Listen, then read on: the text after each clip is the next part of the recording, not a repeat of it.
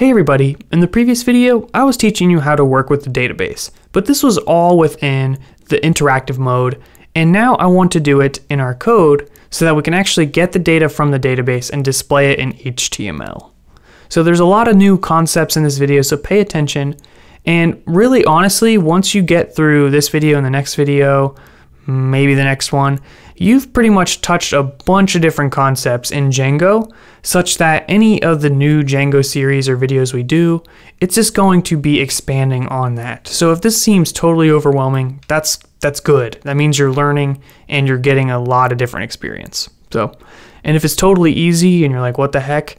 Well, then you're just too pro for me. So here's what I want to happen. When you visit this page, I want it to list the books that we have. So we need to update the view, which is what is giving us this data here. So go back to our code and go into the views file, and you can see books and stuff is right there. So we need to replace this. And I got an upgraded version that I'm going to paste here.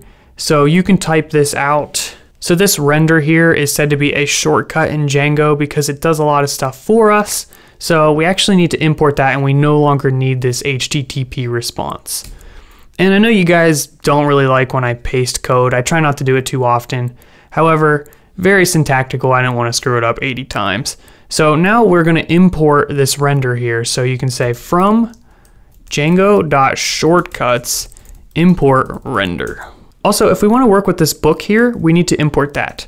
So we can say from, and instead of saying reading.models, since we're already in that folder here in this file, we just put a dot, which is the current directory, and then models import book. And my spelling is like a third grader's, except worse. So, oh, there we go.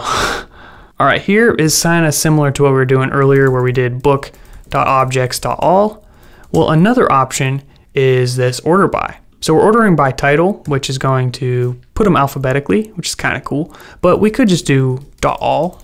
And then this render function, it returns an HTTP response. So that's why it's like a shortcut. Instead of working with the HTTP response directly, we use this function here to do a little bit extra work for us. So the first argument here is the request, which is passed in when this is hit. So we just put that here. Then we have, what is this, huh? Well, this is actually a template, and we're gonna show you how to create that in a second. Then here is the data we want to be available on that template. So books is going to contain this list of books here, this query set. So if you're still following, great. What we're gonna do now is we're gonna talk about templates and a little bit more about the Django structure.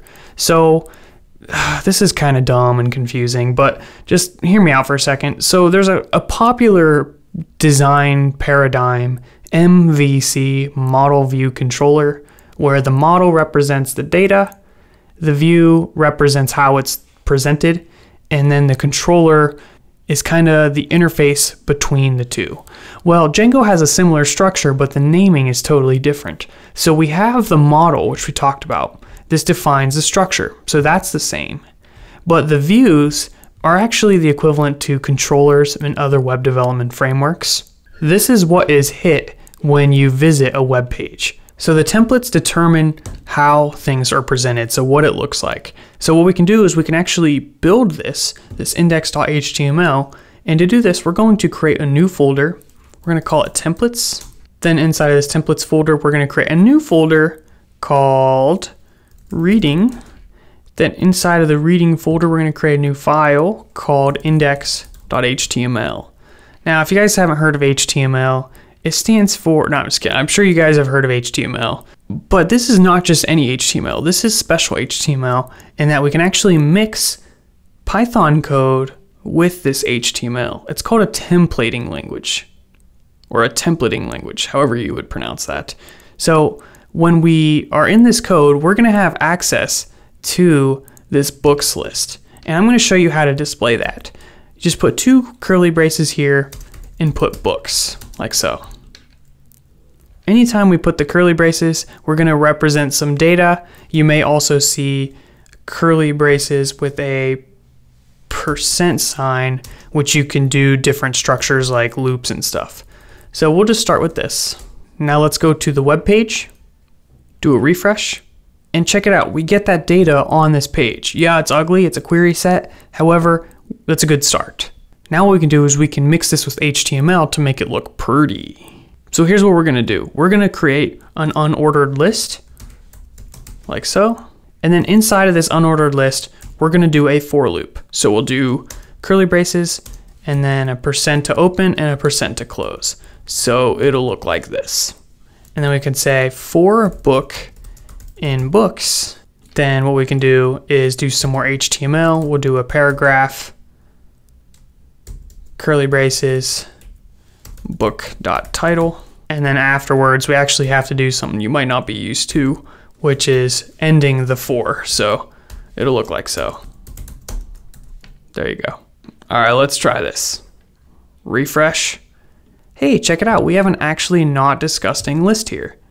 So we're making serious progress. You got data from a database and displayed it in an HTML page. You could actually make these links to go to a more details page or to edit stuff or whatever you want to do. I'm going to show you guys how to make these links. I also realized I need a list item here. So probably want to put that here. Probably do that instead of the paragraph, honestly. Refresh. All right, there we go. So that is a proper list. And now I want to make these links. So we can just make an anchor tag, href. This is going to link to, and you can design a link however you like. We're going to go with /reading, /, and then instead of the book title, we could actually do the book ID. And the quote is going to go outside of the curly braces there. So that's going to create a link for us. Then we need to close the anchor tag, and we can put some text in here, which is where the title can go. So book.title. So hopefully that wasn't too crazy confusing. All right, let's try this. Refresh, and there you go. You can see the link down here. We got reading/1 and reading/2. Clicking them, they don't go anywhere, but it's a good start. That is where an information page would go. This information page is going to be interesting because it should be pretty much the same for each one of the books. So, I mean, imagine if you had 1,000 books, you don't want to have to create a new page for every single one. Instead, you want the same page, you just want to change some of the data. So this one is going to act as a parameter, which will change some of the information in the page. So the info page will be the same, but it'll just be generalized to get the information for that book. So we're going to talk about dealing with parameters in the next video, as well as a little bit more on URLs. So stay tuned and be sure to subscribe if this has been helpful.